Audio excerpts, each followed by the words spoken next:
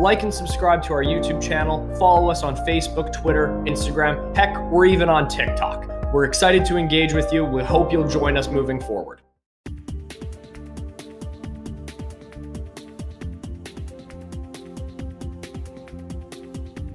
Good morning, everyone. It's Andrew with The Market Mindset. Today, we've got Adrian Nixon, who's editor-in-chief, also known as Captain Graphene of the Nixene Journal. Really pleased to have him here because if you're looking for someone who's really well known in the global graphene community, this is your guy. He's a chemist by trade. He's worked at a number of large companies, including consulting work at Cap Gemini, which is one of the leading global consulting companies. If you go to NixenePublishing.com, you'll find a lot of different videos. You can see some of his background, which goes into depth, as well as some of the basics on graphene. But we want to leave that out today and just jump into some conversations with him. It's a real treat to get to have him on the show. Let's get talking to Adrian.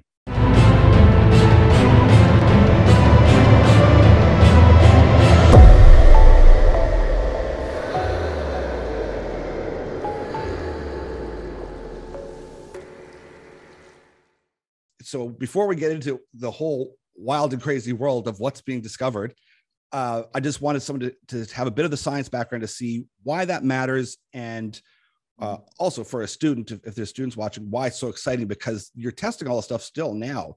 It isn't like this is a field where we know a lot, it's all done. It's like, no. We're finding new stuff out all the time. And this is driving home what I love to talk about is this whole future. So let's just get into some of the applications and really, and when I say profound effect, not only in the environment, but for everyday use. How is this going to change everything? Right. First of all, I think your viewers might like to see some graphene. Yes, let's see it. Yeah. Yeah. Well, you know, I'm a chemist. I made some. So this is graphene nanoplate, and that's graphene. That'd be graphene oxide and graphene in suspension in water. Cool. There. So I made that in a lab I have. So just to prove to myself that it could be made and it was safe. So that's that one. Here's another form of graphene. This has been made, by the way, that one was made from graphite, the stuff in pencils. Yes. This one is made from biochar. So it's like charcoal. And then they've formed charcoal and then put another process in where they've taken the temperature up high to then let the atoms rearrange themselves into graphene. So that one was made from crop waste, and there are lots of other ways of making graphene. Now, they're graphene powders and dispersions. So a dispersion is just a solid dispersed in a liquid. So just for clarity's sake, but for the moment, I'll just talk about powders. And then the other form of graphene is called CVD graphene. This is large-scale sheet of graphene. CVD stands for chemical vapor deposition, and you get methane, or methane as you'd call it, gas, which will come down onto the surface of the copper, get it hot, and the metal causes the hydrogen to come off as hydrogen gas, and then the carbon atoms land on the surface, and when they land on the surface, they join up as that chicken wire structure, and you end up with a one atom thin layer of carbon, graphene, on the surface of that copper there. And that is actually there. This was made by a Californian company called Groltex. The applications to all this is so incredible. Now I'm giving a bit of a plug here because I like GMG. We talk about GMG graphene all the time. I know you know them a bit as well. Mm-hmm. And this, the products that they've come out with, whether it's from batteries to coolants and applications for cooling down entire air conditioning units. This is just some of the first steps or some ways that we can start to improve upon our daily world to make it more efficient, more economic, but also, especially in this green and very conscious of the environment world, how can we cut back on carbon emissions? How can we solve some of the problems? Because we know all the problems. People are inundated with there's a problem. And what I love about some companies and people like yourself that are getting more attention is we have solutions. So let's fund some solutions. Let's get people excited that, listen, there are solutions. Don't get overrun and overwrought with worry about problems all the time. Whenever you can focus that energy into, let's find some solutions. Yeah. Shall we talk about some solutions? Let's talk about it. Yeah, because there's a ton of stuff going on, as you well know. Where shall we start? Do you want to start with the big one, with concrete? Let's go right there. Yeah, infrastructure. Okay, I love right. it. So this is one of the biggest applications for graphene at the moment. So this is powders.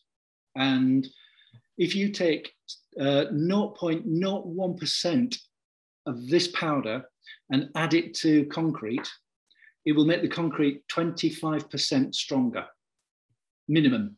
Incredible.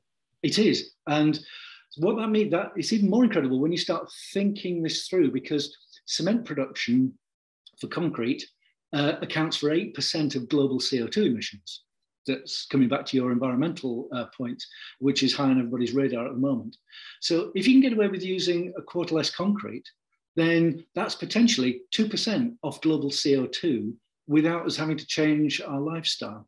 There's more as well to tell you about the graphene enhanced concrete, because there's been a pour done in Manchester on a suspended mezzanine floor, 150 meters by about 40 meters, something like that, for a skating rink. And what they've discovered is that this is some of the happy accidents, as well as all the carbon reduction stuff and taking out the reinforcement. They've found that the concrete sets faster. So concrete normally takes 28 days, a month to set. They can achieve that hardness in 12 hours. How does this would affect the concrete in regards to Arctic cold in Canada, like when you get like really cold in the concrete, and then somewhere like Sao Paulo, Brazil, where it's just intense heat? Will this affect the concrete in any different way? That is a really smart question. As you know, one of my colleagues, Debbie Nelson, who we both know, she's really space mad. And she was thinking along the same lines as you, but for different reasons. She was thinking heat. Wonder if we could use it to make launch pads for rockets, because they get hot when they go up and they might not last that long. So if we put graphene in, that could help disperse the heat. You're thinking along the right lines there. Yeah. It might also help in climates where you've got lots of change and variability, because it's very difficult to pour concrete when the temperatures get too low. If you've only got a narrow window to pour, then because this stuff sets so fast, then you could probably get away with targeting narrower temperature windows as well. The short answer is, to answer the question behind what you asked, is I don't really know at the moment if it will perform as well across a wider range of temperatures. But what the things I'm picking up are, it also helps increase the tensile strength of the concrete, improves that by about 25%. So you can imagine expansion and contraction, it can handle a little bit more. So my guess is it probably will perform better, but I can't prove it yet. And I haven't seen the evidence, so I can't sort of go there officially. This is happening. And these are solutions that are coming from, this is one material right now as well. Yeah. Which is incredible. And we talked a little bit about space. And you now I don't know if it was before or when, before we were speaking, before the interview, you can put graphene on the sun. Yeah. So let's walk through that and walk us through. Okay, what is that? What do you mean? Like, how does that work? How's that possible? Well, if you think about it, if you make this stuff here, one atom thin layer of graphene on copper foil might not change the world. It's already being used to make sensors. Maybe we'll talk about it later. But if you can imagine, you can lift that one atom thin layer off and then start layering it up to make it's a form of graphite, but it's not like the graphite in your pencils, because that's made of lots of little decks of playing cards. But can you imagine making a deck of playing cards meters wide? Yes. And then thousands of layers thick? Then you're starting to get a material which would be, it would be thinner than this sheet of paper. We call it cling film. You call it saran wrap in the States. Yes, yeah. North America. Okay, so it would be as thin as saran wrap, and let's say 12,000 layers. That would stop a bullet, and it would weigh probably less than that piece of paper. Wow. And we could do all sorts of interesting things. So if you just talk about the sun for a minute and space, then once this material could be made in large sheets and layered up, then you can imagine you can make a heat shield out of it. Yes. So for a spacecraft, so you could have a very, very lightweight and very thermally resistant material. It's called anisotropic. So it doesn't conduct heat very well that way, but it does conduct heat superbly that way. Yep. So when the sun's heat hits it, it would take the heat and shove it out sideways. Wow. Rather than letting it through to the spacecraft. That's quite cool. That is very cool. Yeah. Yeah, So nobody's invented that yet. Yes, yeah, but I mean, this is the stuff that's being worked on. So it's, you know, where else, like in everyday use, where can we see this where someone might say, okay, immediately I can see this. I mean, I've mentioned like batteries. I mean, we see that there's like, you know, lithium ion batteries that you can have, or graphite batteries. What are some other things that we should look on the commercial side or retail side that are being worked on right now? Okay, so let's deal with energy storage to start off. Yes. Batteries are part of that. So where I'm seeing graphene make a big difference at the moment, and where a lot of the investment money seems to be pouring in, is supercapacitors. So these are, if you're not familiar with capacitors, they're very quick to charge, and they're very quick to discharge. They don't store as much energy in a given space as a battery can, but they're very good for fast storage and fast release. So they're a different kind of animal to a battery, but graphene, with its very high surface area, is making big inroads into these. There's an Estonian company called Skeleton who are making supercapacitors at the moment, and they're using them for what are called kinetic energy recovery systems, KERS. Okay. So this is Formula One technology. So you put your foot on the brake, yes, and it uses that to charge up the battery. But the problem is, the battery can't accept all that power so quickly. So you put it into a supercapacitor, which can take it quickly and then release it when you want to set off again. Wow. Yeah. Now these things have gone from Formula One into the KERS systems are in battery vehicles at the minute, but the main area is something quite boring, really. It's electric trams. So this company here has put them into trams in Poland and about 3 cities in Germany already.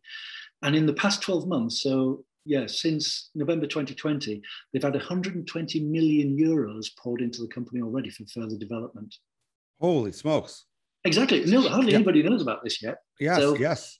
This is just this is big money. Yes. Oh, yeah. No, and it's not laboratory. This is real world. And it's interesting you take us back 10 years, because there's something very important as well about the way technologies develop. We've been through a hype cycle or hype curve where when the Nobel Prize was awarded, and it has all the, and then graphene was discovered to have all these amazing properties, then everybody thought, well, great, I'll just put graphene into something, it'll be brilliant. And actually, people found they added, first of all, they thought they were getting big sheets of graphene, and they said, oh, black powders, is that it? So they took some of the black powder and formed companies to do things, poured the black powder in, and it made things worse. Oh, and people lost a lot of money. They didn't understand that you have to add this very carefully. You need the right technology and the understanding about how to mix it, but also the addition levels. Now, my colleague Debbie Nelson calls this, it's a bit like the seasoning. So imagine you want to put salt on your food. You don't put in a kilo of salt on your plate because it'd be awful. It wouldn't work. But you just put a tiny amount in, it makes a big difference. And it's exactly the same with graphene, that people have realized you need to add less is more, and then you start seeing these big improvements, and nobody expected that. It was discovered by accident. And on that, with that, I mean, if you look at that black material, and we've talked a little bit briefly, because I like to throw companies in there doing cool stuff, and Nano Explorer is one that has their graphene black, which is like recyclable plastic. So we won't talk about their product specifically, but give us an idea of what is that like. Because when I tell people that, listen, there's technology working right now where you can recycle plastic, they're like, wait, what? That can't be possible. Like, it is. Yeah. So plastics and recycling, there's a number of avenues we could go down here, lots of rabbit holes, how graphene can help. But let me just take you through the problem with recycling plastic. So a polymer is just a long chain of atoms. And basically, the longer it is, the stronger it is, if we can think about it like that. And then you have lots of these chains. They're a bit like spaghetti. They all tangle up with one another. And the longer they are, the more surface area there is to tangle. And that's how things get stronger. That's a crude sort of approximation. The problem is, when you come to take that plastic and then recycle it, you're chopping it up, you're melting it, you're subjecting it to mechanical stresses, and it chops the polymer chain. So the polymer chain gets shorter and shorter the more you recycle it. So it gets weaker and weaker. So you end up with a poorer product. However, what's been discovered is if you add graphene, even with a shorter chain of polymer, it improves the way that the chains bond with one another, and you can keep the same strength. So you can recycle the polymer. That's how it works. I was astonished to hear about this. There's a company in Manchester that's just been formed. This is a spin out. This is what you were talking about earlier. Yes, so one of the researchers, a guy called Vivek Concherry, doctor of, I think he's material science, and he works next to the geek. He's set up a company called Space Blue to make floor mats. And what he does is he solved the problem of recycling rubber tires. The problem is when you take a car tire and then chop it up, take the metal out, you've got like a rubber crumb. And if you try and make a new mat out of it, what happens is it'll hold together, but after a while it just breaks apart. You'll have probably seen this sort of thing where there's bits of rubber all over the floor. What Vivek has done is he's used graphene with a little bit of natural rubber, and he's blended the two together, worked out some clever technology that I don't even know about because it's secret. Yeah. But he can make brand new mats that look like virgin rubber mats from recycled car tires. So he's upcycling rather than recycling. This is excellent. And I want to make sure everyone to take a look at the website and also go to, so it's Nixene. Nixene Publishing. Nixene Publishing, as well as the YouTube channel, because the YouTube channel has a lot of wonderful, like 1 minute to 5 minute quick snippets where you find out more about you, but also graphene again. So if you want to just get caught up on some of the basics, it's a wonderful resource for everything graphene. And of course, getting down into the nitty gritty, you guys really are the hub for everything graphene moving forward here. Like I said, this is just scratching the surface, and I really appreciate you spending some time with us and educating us. And I really look forward to catching up with you again real soon. It's a pleasure. Let's do this again. Thanks so much, Adrian.